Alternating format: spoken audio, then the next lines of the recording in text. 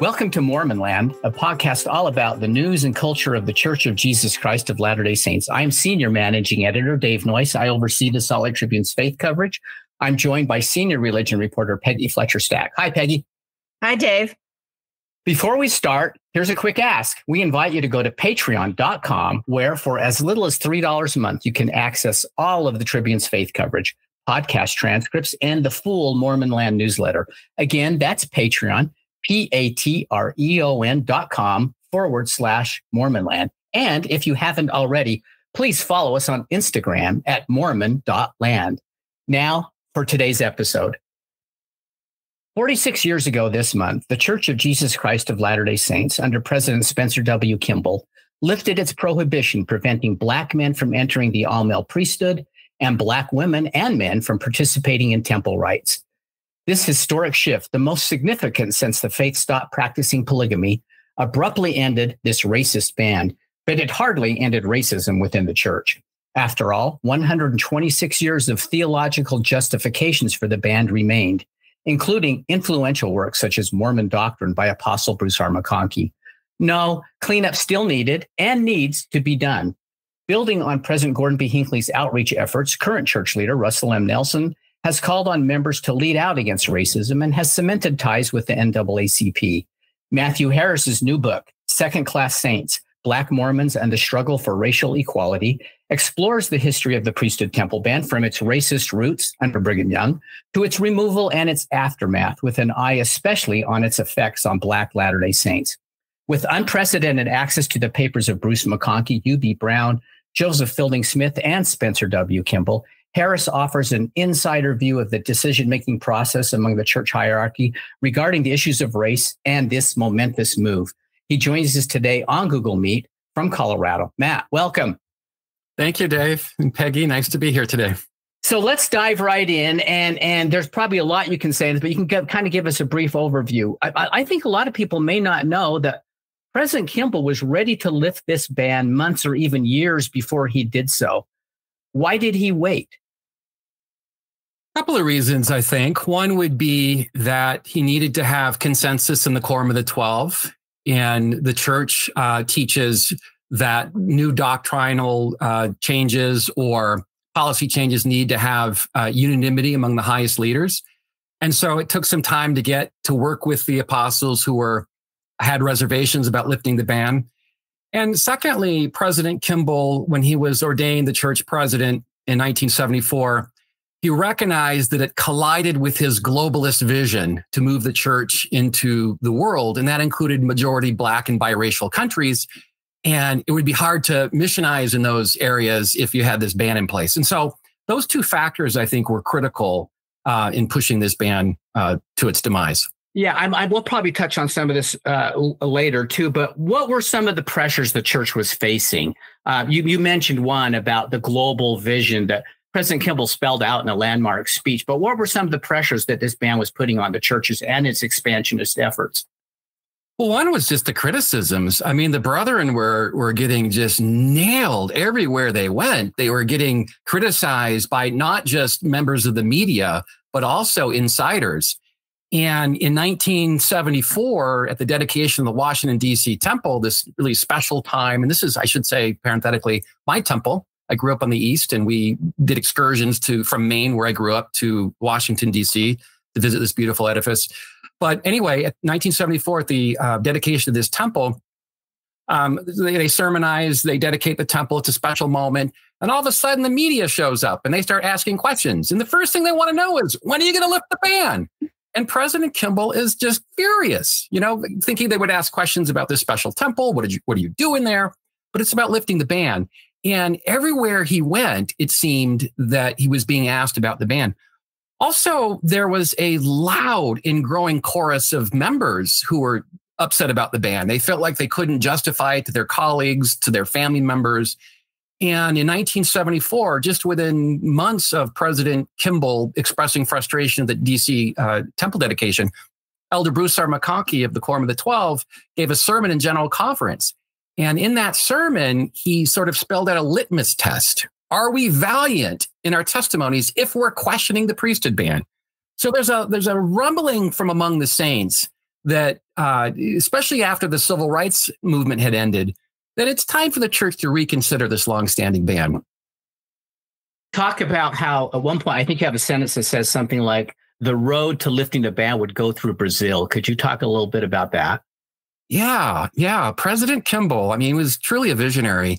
And he recognized intuitively that it was really, really difficult to build a temple in biracial Brazil. I mean, this is a country that has a long history of slavery and interracial marriage. And when President Kimball was ordained the next church president, plans were already underway from his predecessor, Harold B. Lee, to build a temple there. And it really, really gnawed at President Kimball that so many of the Black and biracial Portuguese saints were donating their money and their time to build a temple that they would not be permitted to enter. And it really, really tugged at his heartstrings. And so he knew that the ban had to go in order to ensure attendance at this sacred building. But yet they were kept out because of the ban. And so President Kimball realized that he had to change the view of some of the holdouts one by one, and that wasn't an easy thing. And he spent most of the early years of his presidency trying to meet with the brethren collectively and individually to get them to see the wisdom of lifting the ban because of what's going on in Brazil. So let's look back at some of the before the ban was lifted. Tell us about the Civil Rights Commission that went to BYU in 1968. What did they conclude, and how did then President Ernest Wilkinson balance that with church leaders? So in 1964, the American Civil Rights Act was passed, and the Justice Department under Lyndon Johnson decided that they were going to go after institutions that received federal funding, institutions that had discriminatory policies. And they looked at a number of universities, and they discovered that BYU had 3 African-American students in the mid-60s. And so BYU was a prime target for their investigation.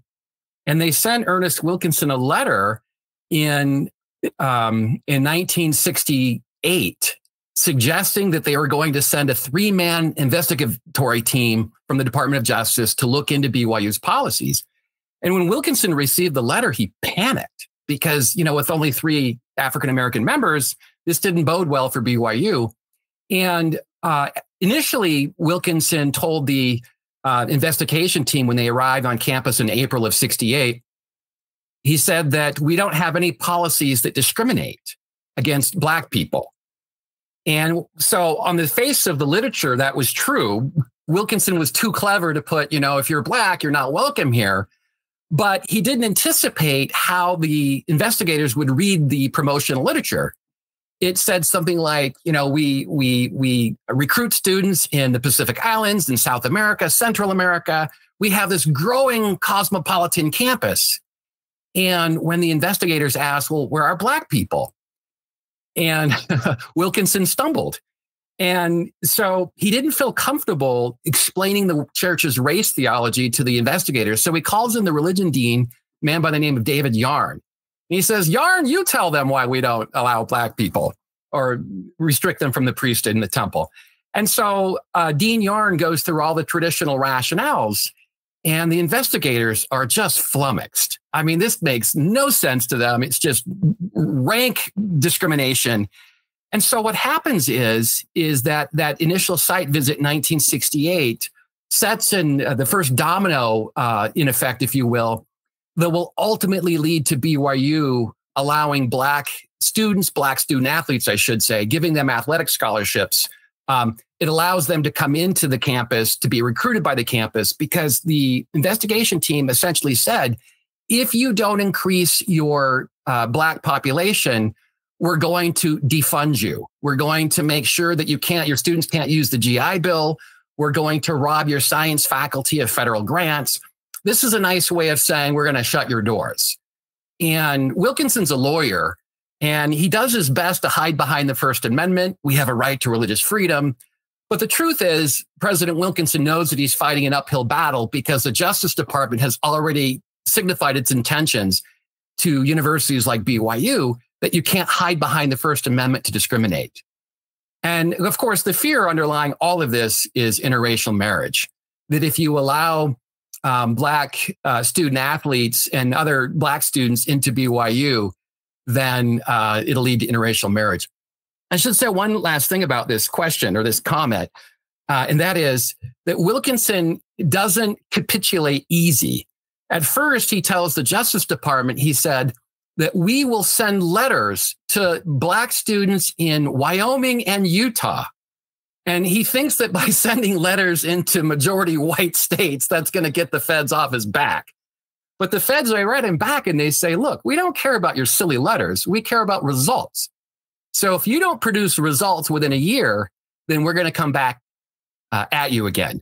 And so Wilkinson has to really show that they're increasing the Black student population. And by November of 1970, Wilkinson goes to the board of trustees comprised of the leaders who run the church. And he tells them, he said, they're going to shut us down if we don't recruit Black athletes. We've been saying for a long time that we have no discriminatory policies, but you know, and I know that we have discriminatory policies. We can't keep this up. They're on to us. And that's really a defining moment for BYU, because after President Wilkinson convinces the board that the policies have to change, that's when they start to recruit their first Black athletes. So also in that chapter, you talk about people who were pushing President David O. McKay to end the temple priesthood ban, including Hugh B. Brown and McKay's own sons. It's a fascinating chapter. Who was working to, there was hope. Those men had hope that he would do it before he died, but he was failing in health. Who was pushing back? Who are the main antagonists to the McKay's going to end the ban? Well, one of the things I note in the book is that there are a few intellectuals who are pushing this opposition forward. A guy by the name of Sterling McMurrin, who taught philosophy at the University of Utah, one-time seminary and institute teacher for the church, also a beloved American or Mormon hero for at least some Latter-day Saints, a guy named Lowell Benyon, who taught institute at the University of Utah for some 26 years. And then the third person was an obscure figure named Larry Nelson, who taught at BYU at one point in the 1920s, taught Mark E. Peterson, Ezra Taft Benson. So those three intellectuals had been agitating for change for a long time. And within the church leadership itself, there was Elder John A. Widsoe, who died in 1952. So his reach was a little limited by his early death. And also an apostle named Adam S. Benyon, a beloved educator in Utah in the mid-20th century. And then closer within the quorum or within the leadership was a lower-ranking general authority by the name of Marion D. Hanks, and who didn't push for change publicly, but certainly made his views known to President McKay and to other leaders. And then the biggest agitator for change, which is hard, I think, for Latter-day Saints to understand, because one can't imagine this would happen today. And that is a man named Hugh B. Brown, who was called into the first presidency in the early 1960s. And Hugh B. Brown had this long-standing aversion to the ban, didn't think that it was compatible with the scriptures. When God said, or when Jesus said, I'm no respecter of persons, that really didn't set right with President Brown. And so what Brown had done is he had tried for a long time to get Nigerians. The church was interested in expanding in Nigeria in the early 1960s, and it was an experiment. They had never really tried in earnest to move into a sub-Saharan African country. But with the ban in place, that meant that white missionaries from Utah had to go to those African countries. So President Brown seized the moment and tried to convince his colleagues that the Aaronic priesthood is what they needed. And that's, of course, the preparatory priesthood to the higher, more powerful Melchizedek priesthood. And President McKay listened to him.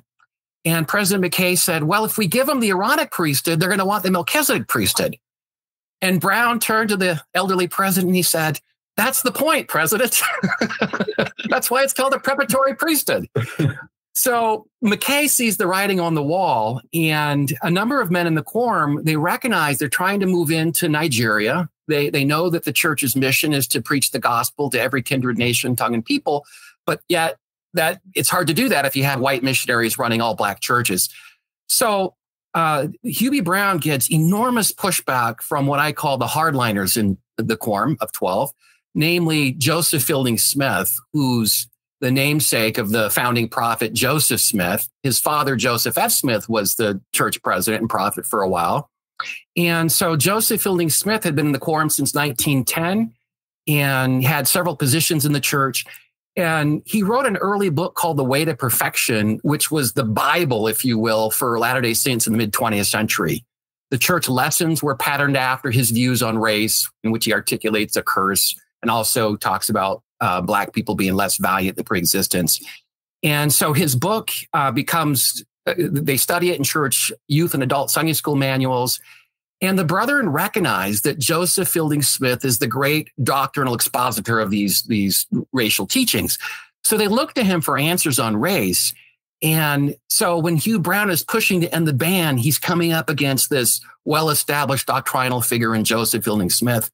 And I might add one other thing, that Joseph Fielding Smith and Harold B. Lee, his associate, felt the same way.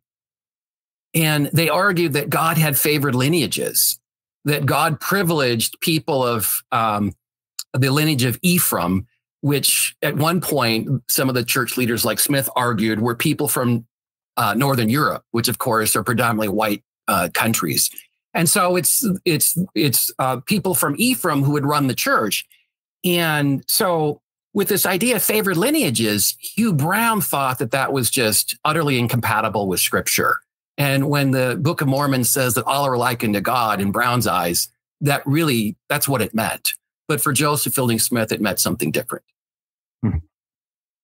So, and Hugh B. Brown's eventually to drop from the first presidency, right? Yeah. So just to add one little thread. So Hugh B. Brown doesn't just stop at trying to get Nigerians ordained to the Aaronic priesthood. He does something that would be completely unthinkable to today's leadership. He talks to the press and he says, this is what's going on behind closed doors. And for those of your listening audience who may not know how the church works, with these discussions among the high church leaders take place, they're confidential, they're privileged. And so Brown is taking privileged information and talking to a reporter like you guys. Mm-hmm. And in this case, for those days. Oh, no. I just love that if someone called you and said, a member of the first presidency, the highest governing body, and said, hey, I've got to tell you some stuff off the record that you can write about, but don't disclose me as the source. And so he reaches out to Wallace Turner of the New York Times, and Wally Turner had been writing about Mormons for a long time, had an interest in Latter-day Saints. And so Turner, of course, this is electrifying to Turner, and Brown is not any ordinary person. He is on the inside. So he, in 1963, Brown tells Turner, he says that we're thinking about lifting the ban. And actually 1962, he tells Turner, we're thinking about lifting the ban. You should tune into the April 1962 General Conference. There's going to be a startling surprise. And Turner writes about this. And anyway, so Brown will meet with Turner at least 3 more times over the course of his life. And he's using Turner to put pressure on his colleagues to change the ban. And I'll just add one more thing, that by November, the fall of 1969, Brown has absolutely had it with the brethren's inability to change their views. And it's not David O. McKay. David O. McKay would lift the ban if he had consensus among the 12, but he doesn't. It's the hardliners that stand in Brown's way.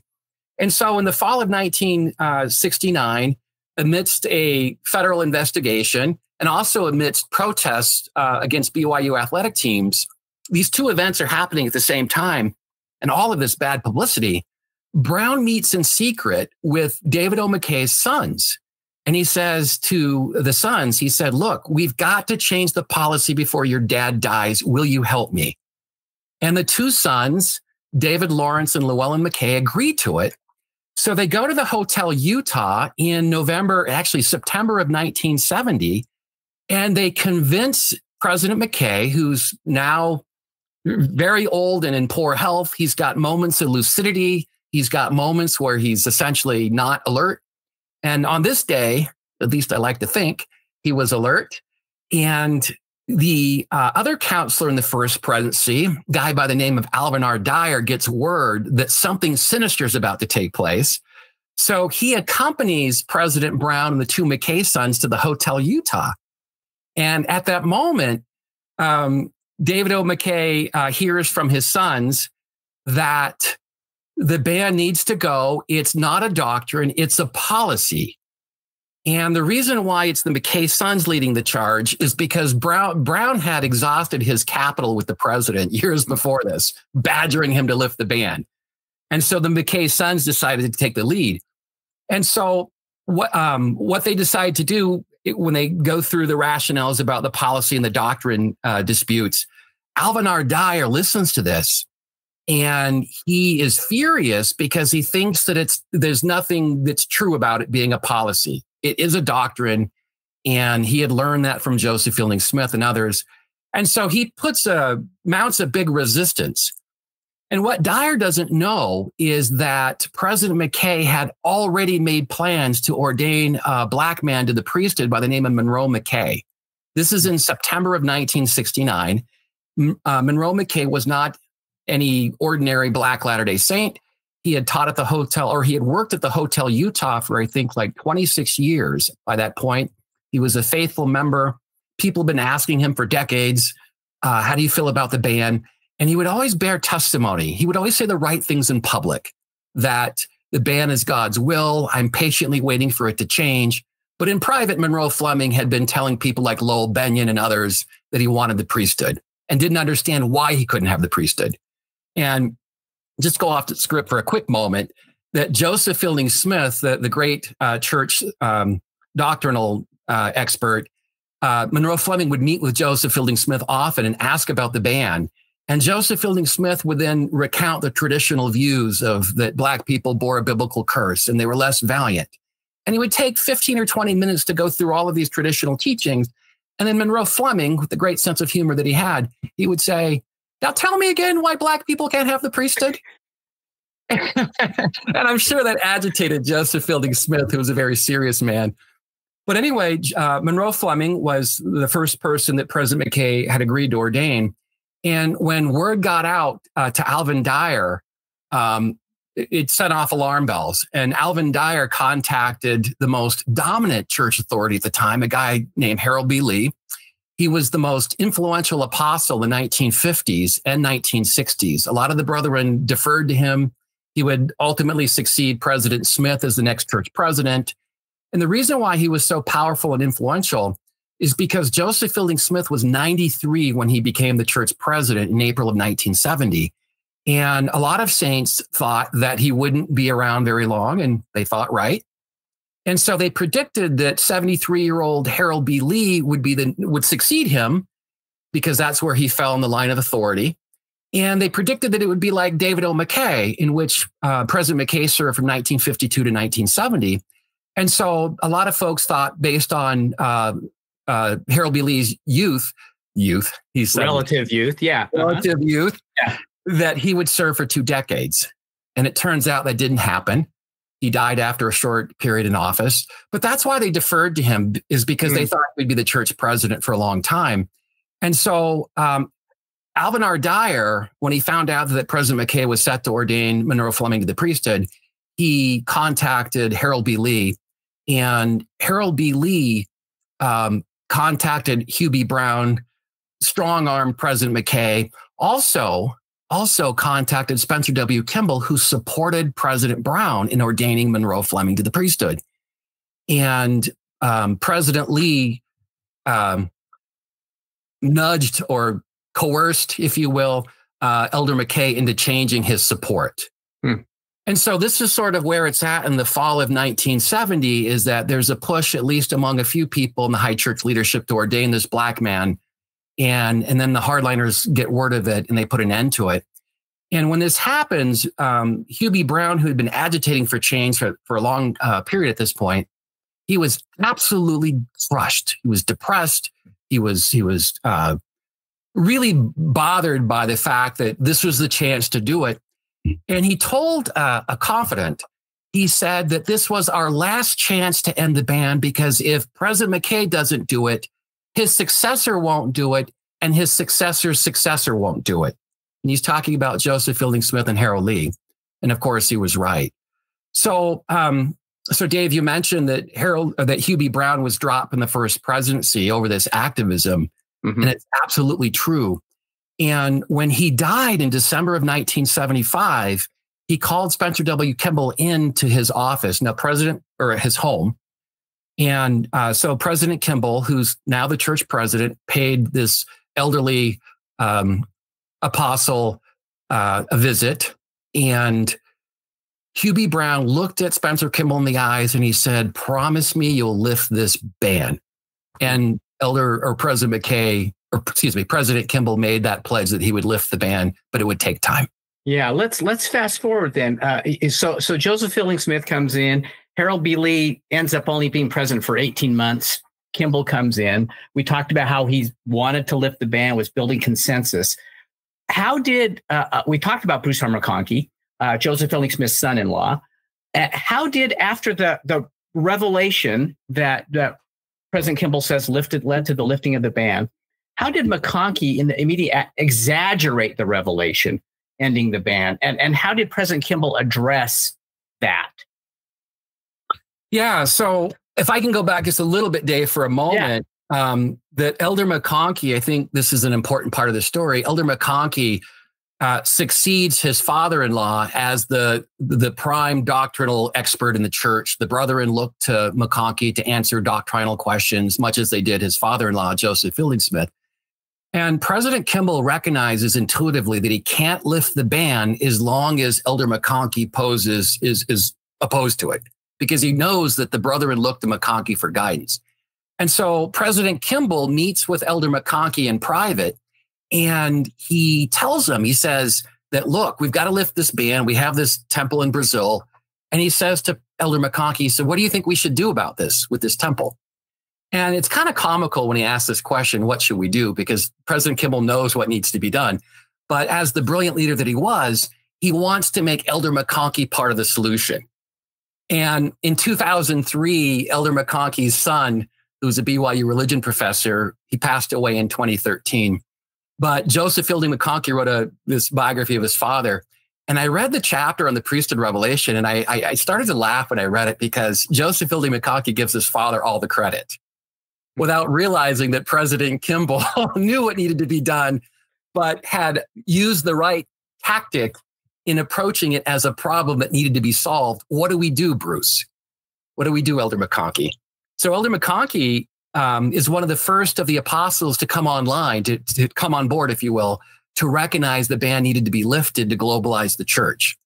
And once Elder McConkie came on board, President Kimball said that, I felt as though the moon, the stars, and the sun had been lifted from my shoulders because of Elder McConkie's support. So we used Elder McConkie to as sort of an ally to convince some of the other members of the 12 who were holding out and don't want to lift the ban. And anyway, after the revelation is done, President Kimball will praise Elder McConkie in private for his support. And when the revelation is done, Elder McConkie and Elder Boyd K. Packer, who's a close ally of Elder McConkie, they start to give firesides in the church in which they embellish some of the experiences that happened. And the things that they say, they would say stuff like, the church presidents appeared to the brethren in the 12 on June 1st. Jesus himself, Elder Packer said, appeared and told us that we needed to lift the ban. And President Kimball, when those reports, those otherworldly reports filtered back to him, he was furious, because that's not what he wanted to say. That's not what he said happened. And he didn't think that it needed to be embellished. And in fact, he told the brethren, when this experience happened on June 1st, this wonderful sense of unity, as President Kimball put it, He said that we want people to know, including the media, that the ban was changed because we listened to the Holy Ghost. It was the Holy Spirit that told us this is what needed to happen. There was no audible voice. There were no, manifestations. And so Elder McConkie, for whatever reason, decided to embellish the account. And some of the other apostles, junior apostle named David B. Haight, got word of what was going on. And he too expressed dissatisfaction to President Kimball. He said there was no voice. We didn't hear any audible voice. And then President Hinckley, who would be a counselor in the first presidency first to Spencer Kimball and then to Ezra Taft Benson. In 1988, President Hinckley gave an address in conference to the priesthood holders of the church. And he said that no audible voice was heard to our ears. And that was an indirect reference to Elder McConkie, who had been dead by that point for 3 years. So anyway, Elder McConkie had been saying these kinds of things, and President Kimball called him in and he rebuked him. He said, please don't say these things. And in the meantime, the church, this had been spreading like wildfire throughout the church. And as a youth growing up in the 1980s in Maine, I heard these stories. And of course, like most Latter-day Saints, I was intrigued by them. I didn't know the source or the origin, but I was intrigued by them. And so, so President Kimball was simply more modest in how he wanted the story to be told. So even after the end of the ban, and you alluded to this, top church leaders were still really concerned about interracial marriage. There doesn't at least appear from the top to be that kind of angst. Has that dissipated now? Well, I sure hope so, Dave. But I mean, this is a global church, right? 17 million members, most of whom lived outside of the United States. But what I found in my research was that a couple of things that the brethren, some of the brethren, not all, but some of the brethren are really worried about interracial marriage. And one of the things that happened in 1978 was Elder Marky Peterson, of one of the apostles, was out of the country in South America when the ban was lifted. And that was by design. He didn't show any indication in the months and days leading up to the revelation that he supported a change. So President Kimball made sure that he was out of the country when that happened. But one of the things that Elder Peterson said when he learned about that the ban had been lifted, that he insisted that there would be an interracial disclaimer that would be published next to the priesthood revelation in the Deseret News. And so that was his insistence. And what happened was it sent mixed messages to Black Latter-day Saints, because the ban had been lifted. They can now enjoy the privileges of the temple, but yet they're still being told that they cannot marry interracially. And also at BYU in 1981, there's a committee that the BYU basketball coach named Frank Arnold chairs. And one of the history faculty at BYU is on this committee. And Frank Arnold tells the committee that the brethren still want to keep the number of Black students at BYU to a minimum because they fear interracial marriage. And on the other hand, there are people like Marion Hanks and some other general authorities who are fully supportive of interracial marriage because they think it will help break down these racial barriers. And so what you see happen is that there are some leaders who still cling to these older views of interracial marriage. And some of these views still show up in church manuals, even as late as 2010, 2011, when the LDS, the youth of the church, are still being taught to marry within their own race. And for a church that's growing at this point globally, and also for a church, let's say in Hawaii, where they've always been interracial, I mean, it's really hard to reconcile that white people should marry white people and Black people should marry Black people. And so what happens is that a number of Black and biracial and frankly, white and brown Latter-day Saints, they push back on these manuals and some of the other leaders who are teaching it. And by 2013, the church will officially repudiate this idea that it's a sin to engage in interracial marriage. Yeah, that I wanted to talk about that next a little bit.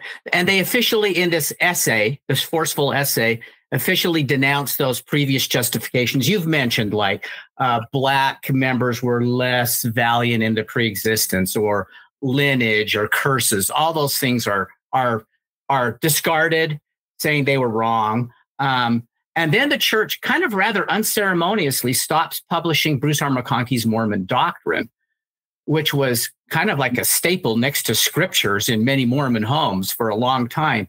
Do you think most members are aware that those teachings on race have been rejected? Boy, I hope so. I'm just going to ask you what you think on that. Yeah. Yeah. Well, let me say a quick anecdote. So last year, where I live in Colorado, 2 young men came to my door, knocked on my door, and they were selling solar panels. And I knew right away, I just had a strong feeling that they were former missionary companions. So I said to them, and I should tell you that one of them had some facial hair. One of them had longer hair. So they didn't look like missionaries, but I knew they were. And I said, you guys are missionaries, aren't you? And they just sort of froze. And I said, laughingly, I know missionaries when I see them. So I had them in, and we were talking about solar panels a little bit. And then I told them I went to BYU. We talked about the church a little bit. And then one of the young men who came to my door, they were probably 24, 25. He was biracial. And he said, I'm reading this fascinating new book. It's called Mormon Doctrine. Have you ever heard of it? And I should tell you that I didn't tell them that I'm a scholar of Mormon race relations. I've written a lot about this. I didn't say anything. I'm just curious.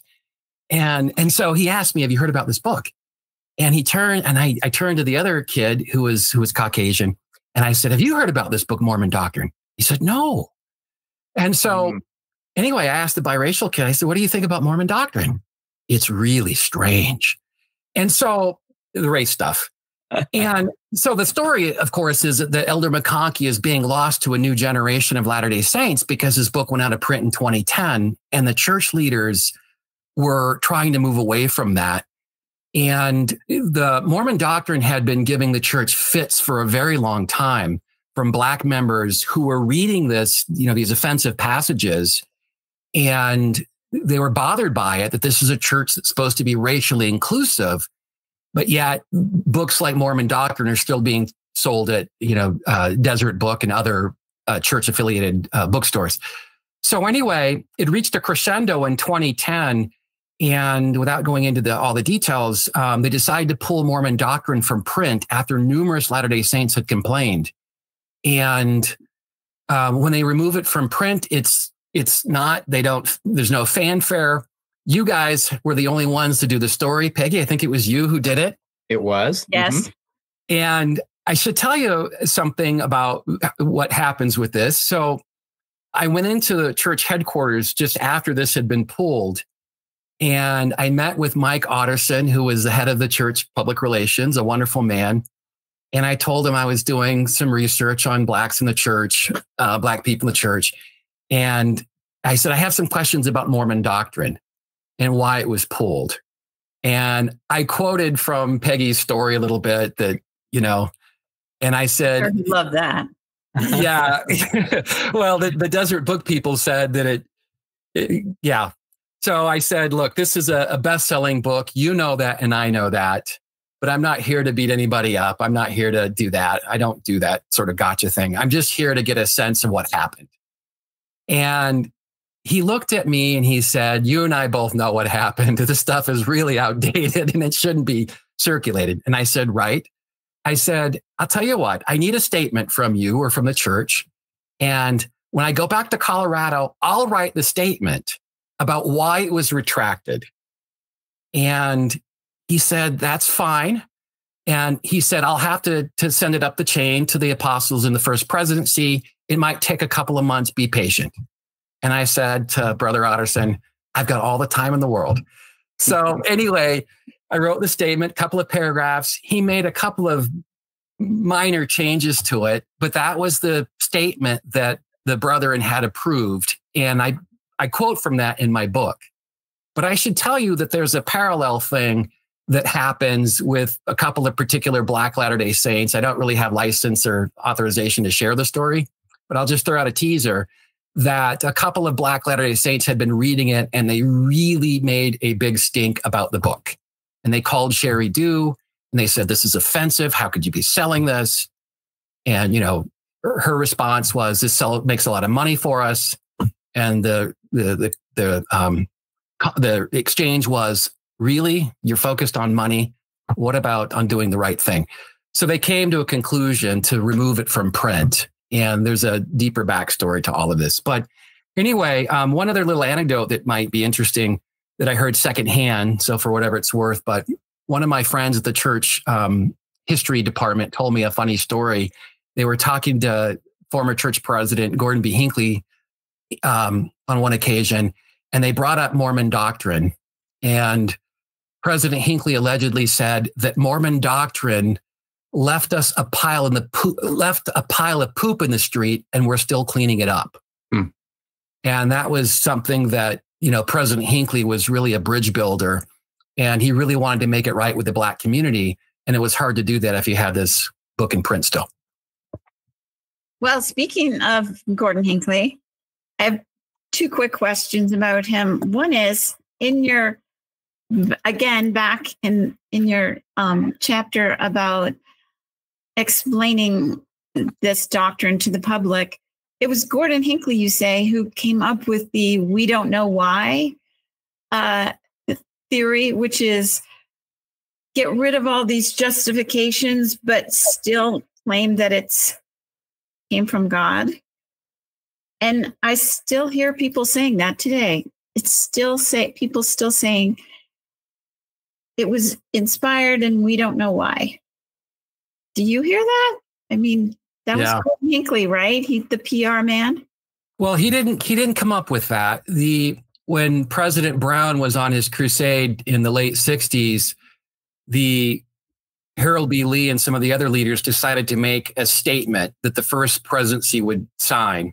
And the statement simply said that reaffirm the rationales for the ban, but also said that God never revealed why this ban was in place.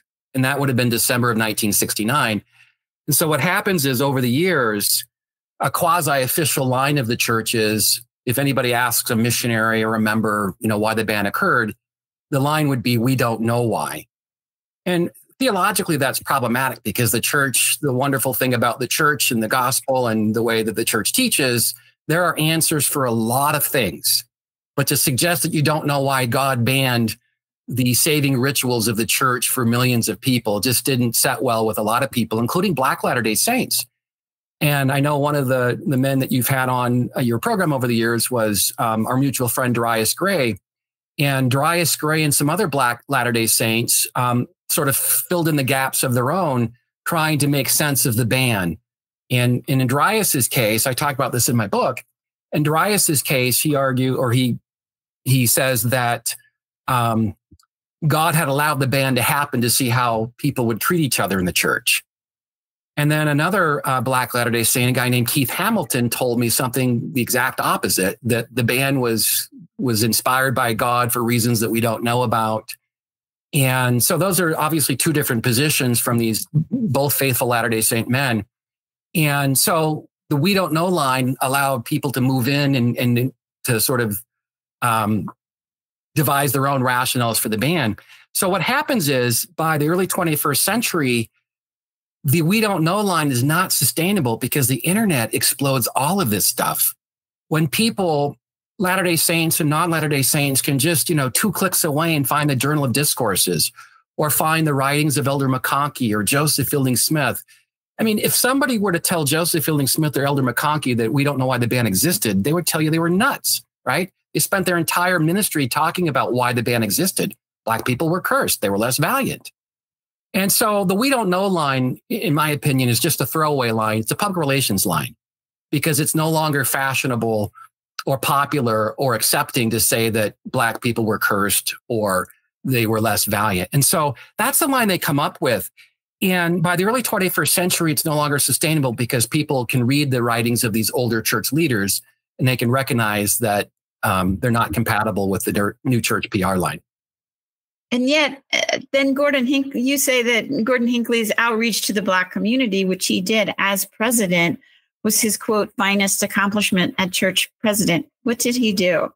Oh, my goodness. I mean, I think he's he and President Kimball and some others are certainly among the heroes of this story, in my opinion. And President Hinckley recognizes that the church has been on the outs with the Black community for a long time. One of the things that bothered him was one of his colleagues in church leadership, Ezra Taft Benson, who would later go on to be the church president, that in the 1960s, he was a part of the John Birch Society, which is an anti-communist organization that absolutely vilified the civil rights movement and its leaders, including Dr. King. And so the NAACP, a Black civil rights group, they were on the outs with the church. And the church didn't like the NAACP in the 60s, and the NAACP didn't like the church. And so President Hinckley wanted to make amends for that hostility that was frankly generated by his colleague, Elder Benson. And so one of the things that President Hinckley does is he agrees to speak at the NAACP convention in the spring of 1998. It's the first time that a church leader has ever met with this convention. And this is I should tell you again, the group that was once vilified by a major apostle as being communist aligned. So it was a major breakthrough. And also because of President Hinckley's leadership of the NAACP, he led the charge to get the state to honor the Martin Luther King federal holiday. And the other thing that President Hinckley does is he forms relationships with Black leaders, including a Black Baptist minister in California. And so meets with the minister, apologizes broadly for the church's role in fostering racism. And a church president had never done this before. And one of the things, in my opinion, that I'm certain that President Russell Nelson, the current leader of the president of the church and prophet, that if he were hearing me say this today, I'm certain he would agree with this, which is that President Nelson would not be able to have forged these close ties with the NAACP like he has in the past few years, had it not been for Gordon B. Hinckley blazing the trail. I was just going to ask you a little bit about Russell Nelson's efforts. He is really building upon what Hinckley did, right? And apparently making some progress and winning some friends and influence there on that.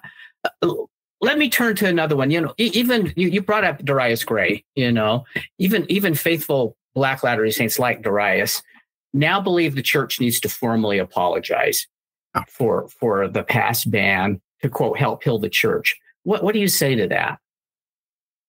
Boy, so when I first started talking with Darius about my research on Black Latter-day Saints, this is my second book on the topic. So I've done dozens of articles. So I've interviewed him many times over the years. We've met for different lunches when I'm in town in Salt Lake.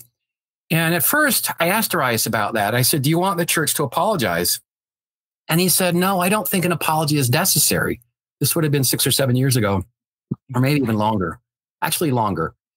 But anyway, the last time I interviewed Darius would have been maybe a year and a half ago. And he was emphatic that the church needed to apologize. And one of the things that he said was that the church cannot heal unless there's an apology. And I want to share something that I think is critical to this discussion is that the churches, the racism the church members feel today, at least in my experience, and the racism that circulates today is less theological and more political. That is, there's nobody at church, or few people at church, I'm certain, that are talking about biblical curses and less valiant stuff. And that's the beauty of the Race and Priesthood essay that we referred to, where the church denounced all of these things in 2013. So a good brother at church or a good sister can hold this document up and say, the church no longer teaches these things. We shouldn't teach them. But so the issue today is less about the theological racism that was once so prevalent, and it's more about politics and people being insensitive to racial equality and to Black Lives Matter and all of that stuff. And so Darius and I have talked about this, and he shares my sentiment that it's politics driving the racism today in the church and less so about theology. Yeah, that could be a whole other show, right? The whole politics and what that's doing. Well, let me ask you a final question. Given what you see the whole arc of the ban, how it came back, how it persisted, how it was lifted, how it's still causing issues, do you see similar pressures? And this was brought up in your book too, building for ending the essential ban on women joining the priesthood? Well, I think that, or maybe we can say LGBTQ if we wanted to throw that too. in. Yeah. Right? Mm-hmm. Mm-hmm. And I think that people are going to read my book and they're going to argue, or at least they can read what they read and see what they see. But, the question is, are the brethren susceptible to pressure? I'm not saying that's what makes them change things. Certainly they do things as they feel inspired to make changes. But to suggest that they're not moved by outside influences, both within and outside of the church, would be remiss, because they are. And they talk about this frequently in their quorum minutes. And so I know Elder Holland had said one time that a black man once asked him, when are we going to see a Black Latter-day Saint? Saw him at, I think, Lowe's. Imagine this, seeing a senior apostle at Lowe's in his blue jeans on a weekend, buying a hoe for his garden. And this Black Latter-day Saint, who was the president of the Genesis group at the time, which is a Black Latter-day Saint support group. So a guy named Don Harwell, the president of the Genesis group, made a beeline for Elder Holland as he's in line to buy a hoe. And he said, hey, when are we going to have a Black apostle? I mean, absolutely no filter. And Elder Holland gave him a pretty straightforward answer. He said, when there's enough Black Latter-day Saints, there might be a time when that occurs. And notice what he didn't say. He didn't say, when God tells us, when this, when that. He said, look, when there's a critical mass of Black people, he didn't give numbers, but when there's a critical mass of Black people, maybe that might happen. And I think the same, Dave, is true of maybe women being ordained to the priesthood, or maybe LGBTQ plus, that I'm not saying that pressure is going to force the change. That's not what I want to say. But I will say that pressure gets the brethren to talk about it. And you can't make changes unless you talk about it first. And what Latter-day Saints, I think it's important to understand, is how revelation works for the church, institutional revelation, which is that they talk about these things first. They debate and discuss and debate. And that's the word they use, debate. And then once they reach a consensus, they pray about it. And once they pray about it, the church president says, with the consensus, I feel to say that we've had a revelation. So it really is a more pragmatic process than I think most Latter-day Saints realize. And in order for women to get the priesthood and maybe LGBTQ folks to have more rights in the church, it really starts with those critical discussions at the quorum level. As your book so revealingly shows, these talks go on for sometimes quite a while, obviously, and get very intense. The name of the book, again, is Second Class Saints, Black Mormons and the Struggle for Racial Equality. Comes highly recommended. Matthew Harris, thanks for joining us. No, it's been a pleasure. And good luck with the book, okay? Thank you. I appreciate that. And thanks to Peggy Fletcher-Stack. Always a pleasure. And our producer, Chris Samuels. We remind you that you can keep up on all the happenings in and about the church by subscribing to the Salt Lake Tribune's free Mormon Land newsletter. Just go to sltrib.com to sign up. And we'll talk again next time on Mormon Land.